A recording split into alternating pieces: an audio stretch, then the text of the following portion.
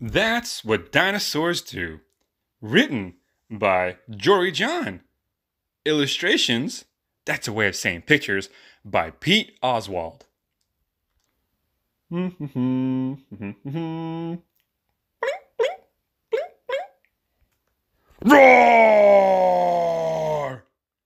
Roar!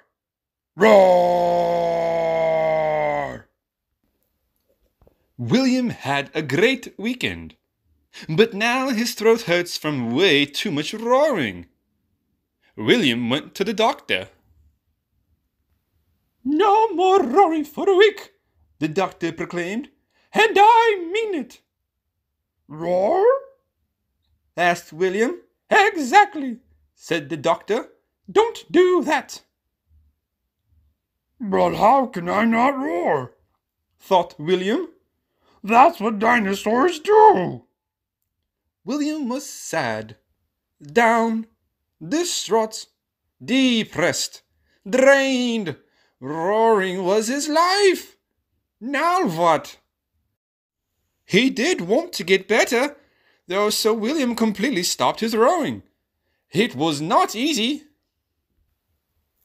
There were just so many great opportunities to roar.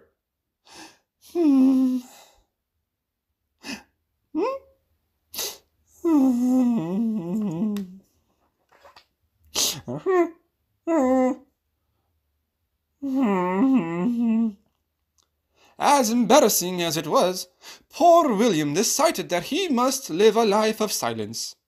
He sat on his chair and stared at the wall and drank cup after cup of chamomile tea with honey. "Not roaring is so boring," thought William. It's no fun when a dinosaur loses his roar, even for a week. On Tuesdays, William mopped around his garden. On Wednesday, William remained inside his house. On Thursday, William stayed under the covers all day. On Friday, William could barely stand it. He had to roll again. William went back to the doctor's. "It looks a little better, William," said the doctor. "Still not great, though." "Roar?" asked William. "You may roar," said the doctor, "but if you roar too much, your throat will surely hurt again." Outside the doctor's office, William spotted the mailman, who smiled and waved. William waved back. Then he felt something bubbling up inside of him. William knew he shouldn't roar at the nice mailman, but he did it anyway. Roar!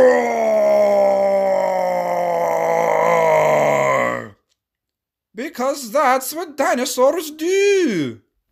When William spotted some kids at the playground, they were having lots of fun. William liked fun, so he joined them at the swing and on the slide. While he played, William knew he shouldn't roar at all at the kids. But then he felt a new roar bubbling up. Until he just couldn't help himself. Roar! Because that's what dinosaurs do. William spotted some people waiting for the bus.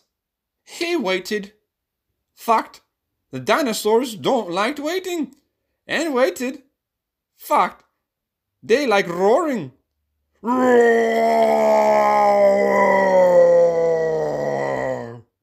Yes, that's what dinosaurs do. William rode the bus all the way home. At his stop, the driver said, "Have a nice weekend, William." William turned and smiled his nicest, toothiest smile. Then he roared at the driver's face. Roar! "Geez, what was that for?" asked the driver. There was only one answer to this question. That's what dinosaurs do.